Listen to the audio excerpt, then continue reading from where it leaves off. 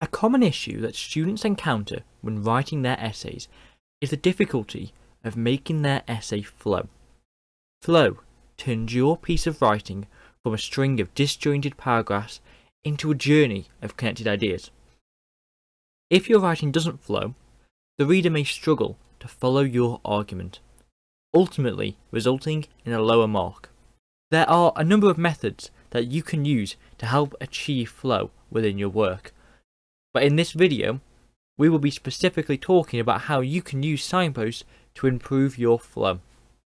Achieving flow begins with planning a logical structure, but you also need to get the reader along that structure. Signposts are words and phrases that move the reader through your argument and help it to make more sense and feel progressive. Effectively, signposts allow you to connect the different parts of your assignment together and to link your work back to the overall essay question. They are simply reusing similar words in different parts and reusing the words from the essay question. You can use signposts in your introduction, at the start of each paragraph, at the end of each paragraph, and within the paragraphs with words such as however and therefore. Signposts should have the effect of leaving the reader understanding your arguments and understanding why you have used each reference. So now I'm going to explain each different way that you can use signposts with a little bit more depth.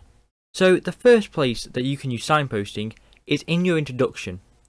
You can use signposting here to show the reader what to expect and to indicate what you are going to argue. Remember to tell the author what you are going to tell them. These signposts indicate how you have chosen to approach the question. They inform the marker where you are heading, making your argument easier to follow right from the start. Use signposts at the start of each paragraph, explicitly linking to the previous paragraph. These move the argument on by directly challenging the ideas that have come before. The pronoun this is really useful here, as it makes a link with the previous paragraph. This is easier to achieve if you order your paragraphs into a logical structure that naturally flow from each other. In addition to challenging what has come before, you should also clearly state what the point of the paragraph is. In doing so, use the keywords from the question and the keywords that you've used in your introduction. Overall, the point that you've made at the start of a paragraph should explicitly state what the paragraph will find. In addition to signposting at the start of each paragraph, you should also signpost at the end of the paragraph to remind the readers of the link to the question, as well as to nudge them towards what the next point is going to be. By signposting at the end of each paragraph, you clearly identify to the reader how your paragraph and the point has answered the overall question. Ensure that you use the key words from the question here, whilst explaining as explicitly as you can how your point has answered or impacted the overall essay. At this point, you could potentially signpost towards what the next paragraph is going to say.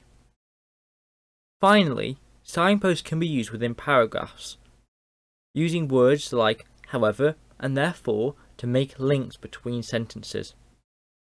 The words that you can use include however, therefore, thus, furthermore, consequently, for example, showing, and alternatively. This isn't an extensive list, there are other options available, but words like those help to navigate your argument from idea to idea in sentence to sentence, showing what your purpose is and your intent and how different arguments challenge each other, support each other, or link to each other. However, you must ensure that you use these in the right context for what you mean, so make sure you define them if needed. By signposting this way, each point should have a micro-introduction and conclusion, explaining in the introduction what the paragraph's point is, and in the conclusion highlighting how that point has been proven and how it impacts the overall question. This is just one method that can help you to create flow. Check out some of our other content that is on screen or in the cards for some additional methods of creating flow within your work. Thank you very much for watching. I hope you enjoyed.